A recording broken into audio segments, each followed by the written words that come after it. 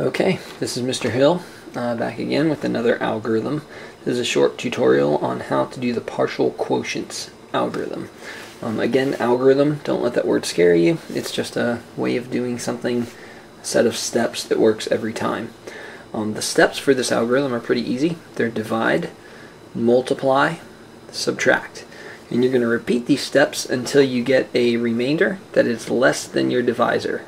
Here, you want it less than your divisor. Alright, let's go ahead and get started. Now what's cool about this algorithm is it's a lot different.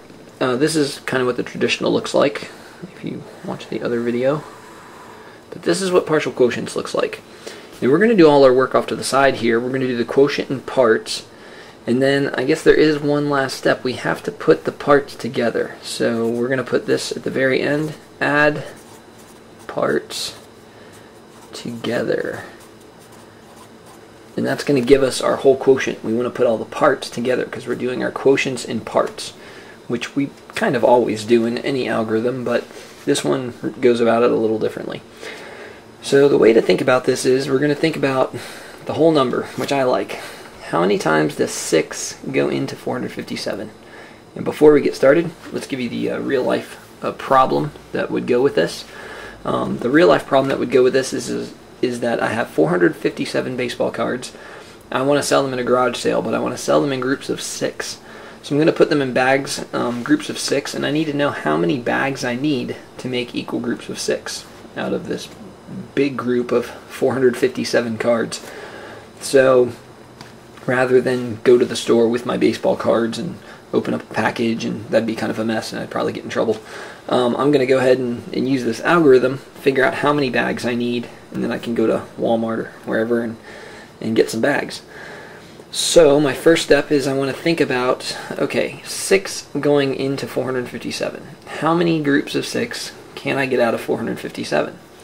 Now just thinking about this, I'm going to have some friendly numbers and I'm going to write them down here. 10s are helpful, 100s are helpful, and I won't need thousands because I only go up to 457. But again, this continues. If you have really big numbers that you're dealing with, thousands can be great too.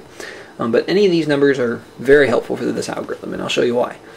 I don't want to do just start off one group of 6. If I did one group of 6 and then one group, it would take forever to get through this 457.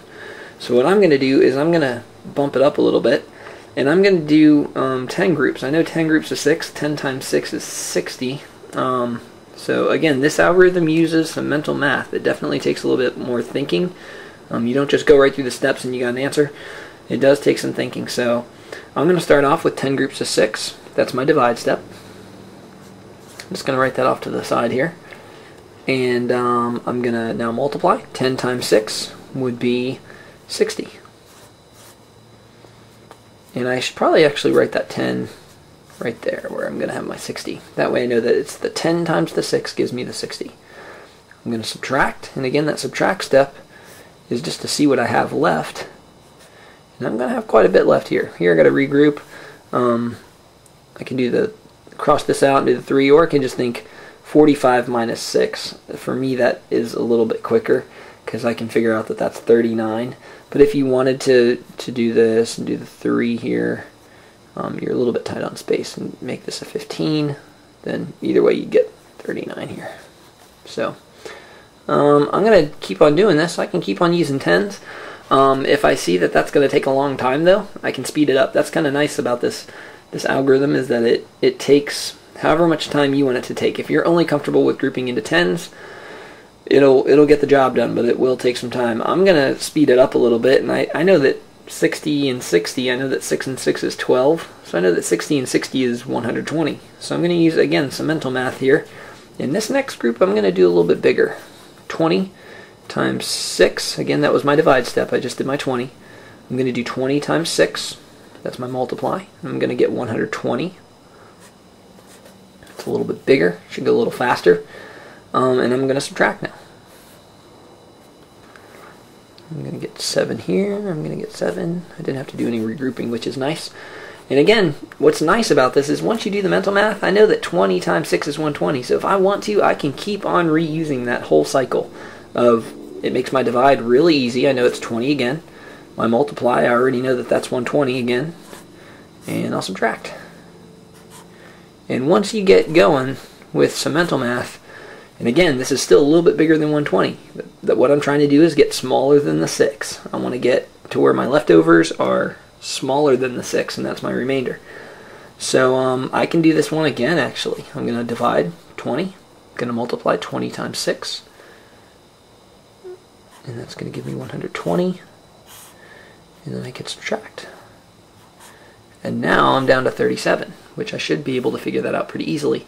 Again, the reason this is called partial quotients is because I just did 10 groups of 6, 20 groups of 6, 20 groups of 6 again, 20 groups of 6 again.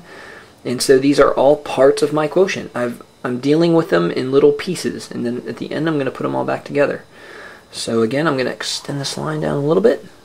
And I know that if, again, you want to know your multiplication facts, 5 times 6 is 30, 6 times 6 is 36. If I go any more than that, if I go 7 times 6, it's 42, and that's higher, so that'd be a problem. So I'm going to do 6. There's my divide step again. 6 times 6 is 36. That's the multiply. I'm going to subtract and get 1.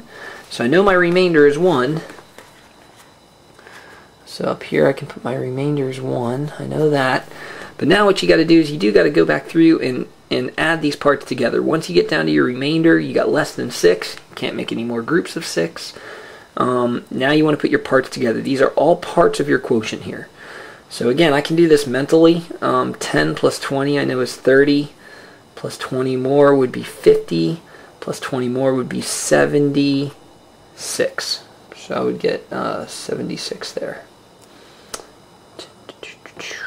And we'll go ahead and put those together.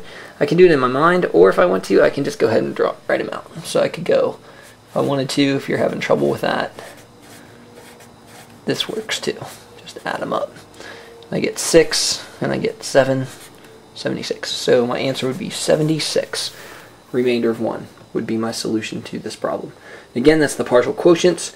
Your steps are right here: divide, multiply, subtract. And then at the very end you got to add the parts together because you're doing parts of your quotient. But again, this is kind of sort of a freestyle algorithm. You can kind of, I mean, there's tons of different solutions that you could do here. If you want to do 10 down the whole way, you might have found 20 right away. You could, there's a lot of different ways this algorithm would work, but it does work every time. And that's the partial quotients algorithm.